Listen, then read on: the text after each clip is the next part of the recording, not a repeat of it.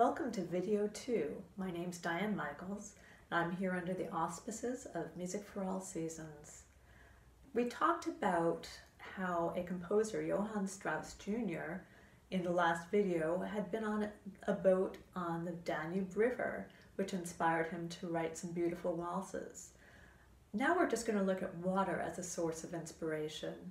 Water moves at different speeds depending on whether you're talking about the ocean after a storm or perhaps a pond out in the back of a castle. And this is more like that kind of body of water, very gentle. We're going to listen for waves that go back and forth and back and forth. This Barcarolle comes from an opera called The Tales of Hoffmann by a French composer named Jaques Offenbach.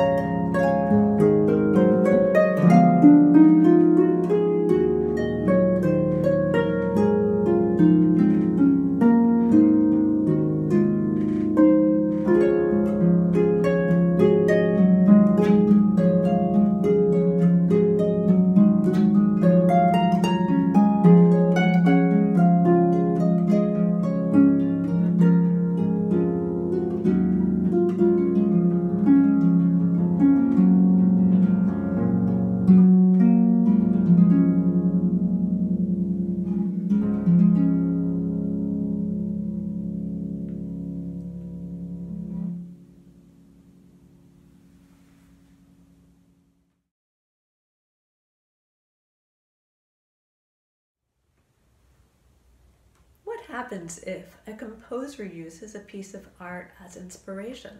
In other words, somebody had to be inspired first, create a piece of art, and then somebody else had to be so inspired looking at that art based on inspiration that they too felt the inspiration to create something new. That's the case with our next piece. You just saw a very fanciful picture of a gate into the city of Kiev that an artist painted. That gate doesn't exist, but that's how the artist felt a visitor to his beautiful city of Kiev should be greeted. And it's grand and built of stone and built to last. And as it happened, this artist had a best friend, Mussorgsky, a Russian composer, who decided that his friend's art was so inspiring, he wrote an entire collection of pieces based on all of these paintings.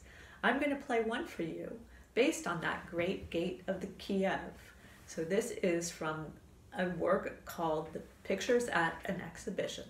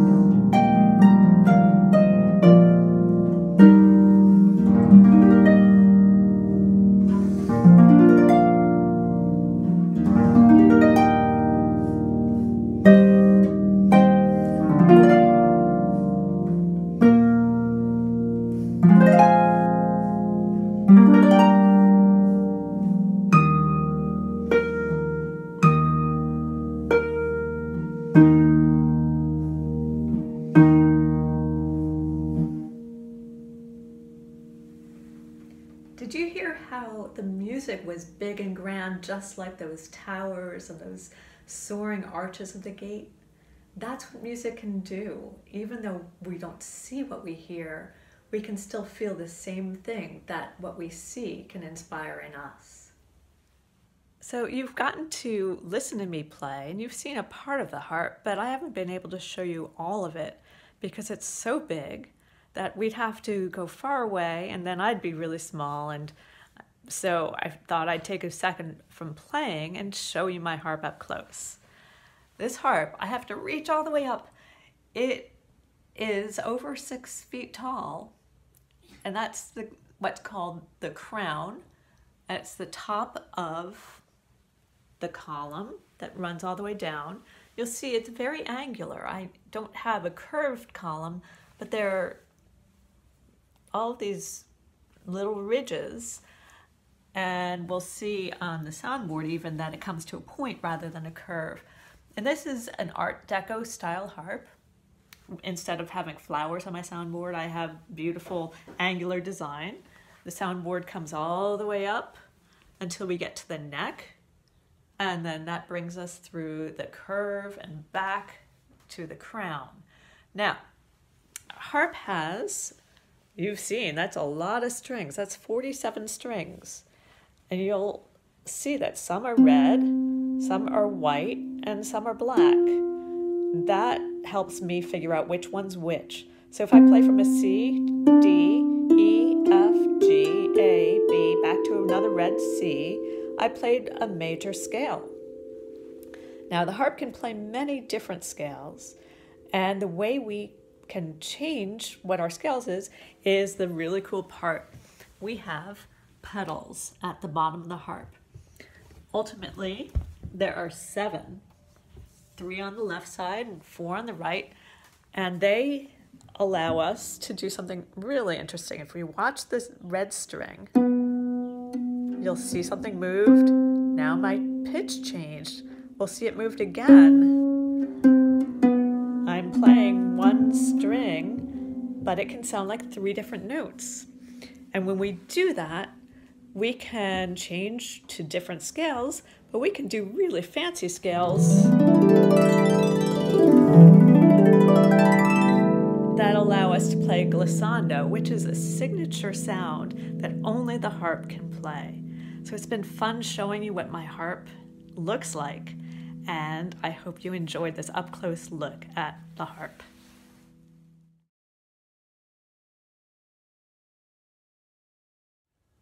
Now we're going to use stories as a source of inspiration. And when you think of a story tells us a lot of things. It tells us the plot, what the action is in the story. It tells us who this story is happening to. It also tells us where it took place. Now, if you're watching a movie, all of that's just done for you. You see it, you hear it, you really get taken into the story. But when we read a book or when we listen to a piece of music, we have to do a little bit of work, making those words create pictures or those sounds create images. And that's what we're going to do with our next two songs and pieces.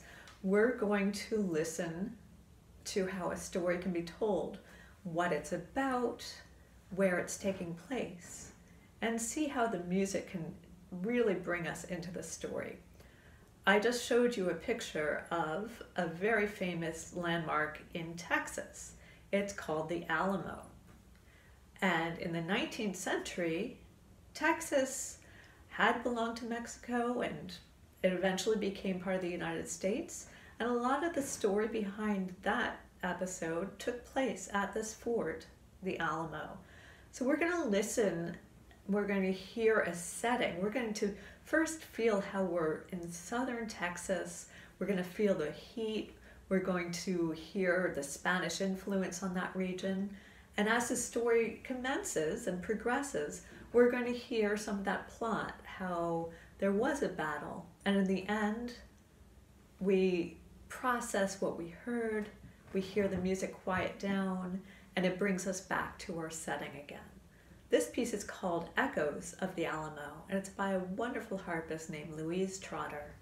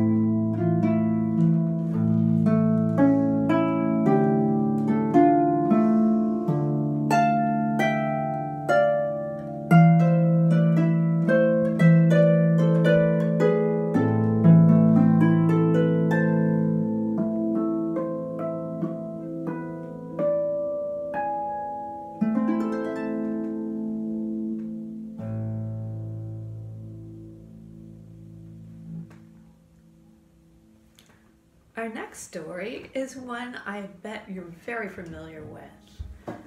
And so it's going to be a different experience listening to music that is familiar to you, that is also from a familiar story. So just as we had a chance to dance while we listened to the Strauss waltzes before, this might be a moment where you want to tell the story using dance moves to show the story of Beauty and the Beast.